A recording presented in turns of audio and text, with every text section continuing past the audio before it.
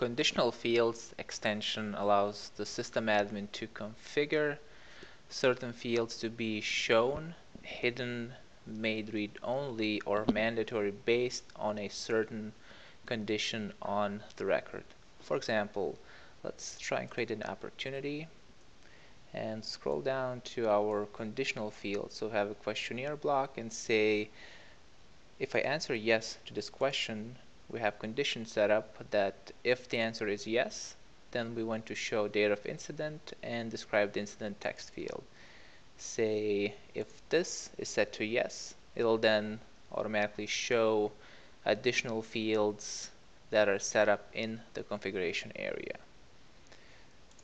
Now if we take another example, if we go to leads and add a new lead, we have a field called conditional field, and say if we select hide phone number fields, you can see the phone number fields are hidden.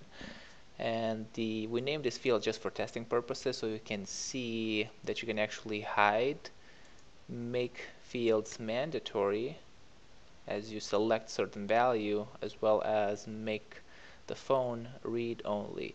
This could be anything, could be status, any other field that could drive your, say, phone number fields to be mandatory.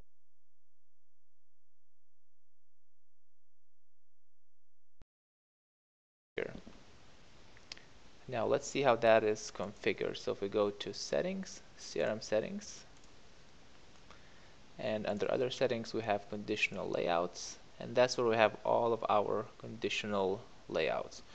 So for example, let's do hide number fields. Let's take a look at this one. The condition is if the conditional field is hide phone number fields, then we have a task to hide those fields. If you want to do additional action, you can say hide, do the first name, make it mandatory, read only, or hide the field. Now if we're going back to our opportunity case, say if this field is boolean to no, what we want to do then is we want to hide all of the other fields, and when it changes to yes, it will then show and make those fields mandatory. Again, there are no restrictions as to how this can be set up.